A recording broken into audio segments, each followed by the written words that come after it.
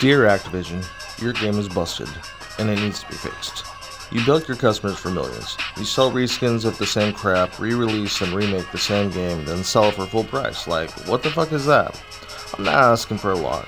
Just a game that doesn't break mid-match, damn near every game. Let's just review a few of these real quick. The rubber banding, the lag, getting random kicked from match. Oh, and falling through the map. Yeah, that happens. Good dedicated servers? Is that a thing?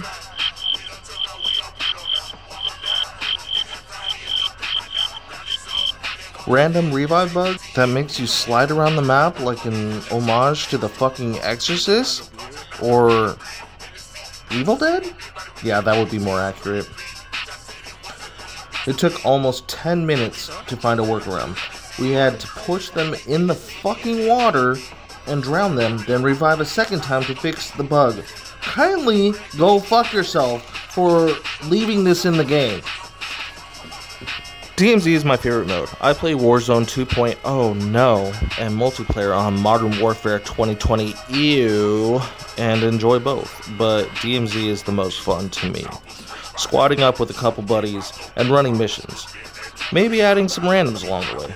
The buff nerf cycle with the AI is aggravating, yes. The griefing of opposition who is just bored, bro, is annoying as well, but that's COD. On COD, bro. As long as I'm complaining about stuff with Activision, can we just real quick talk about Warzone 1 and all the crap that we bought for that game and how none of it came over to Warzone 2.0? Like, what the fuck was that? You're telling me that you can't even bring the skins for the operators? Change it a little bit? I don't know.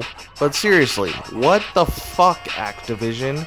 Do you just want to steal all of our money? I mean, yeah, you're a multi-million-dollar conglomerate corporation bullshit ass fucking Dark Shadow group, Illuminati, but it's a little much, and we keep taking it.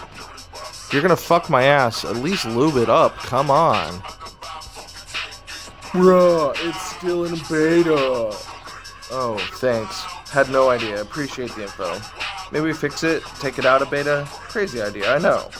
Regardless of my thoughts on any of this, it won't change. Us, the chumps, will continue to play and purchase the garbage. Definition of insanity? Doing the same thing and expecting a different outcome. Boss, 2012. That's from Far Cry 3 for all you kiddos out there.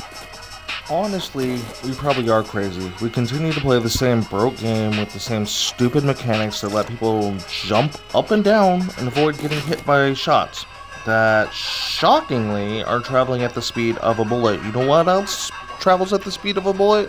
Superman. I guess that's why we can't hit him. We can only blame ourselves if we keep repeating the cycle. Battlefield 2042 was as much if not more of a mess, and millions left that game. The devs at DICE, EA, BioWare, Illuminati Inc., whatever, figured out they fucked up. Way too late. They say, it's a good game now. Doesn't matter. No one is there, and no one wants to play it anymore. Learn from the mistakes of others, Activision. Don't be the corporate jackasses, too busy doing blow to keep their company safe. I'm sure a lot of people will just ignore this, but it needed to be said. Overall, Modern Warfare 2, 2022, whatever you want to call it, and its side modes, Warzone and DMZ, are fun when they work. So keep them working! Sincerely, ya boy, the sauce. Activision needs to hire a koala bear for some quality assurance.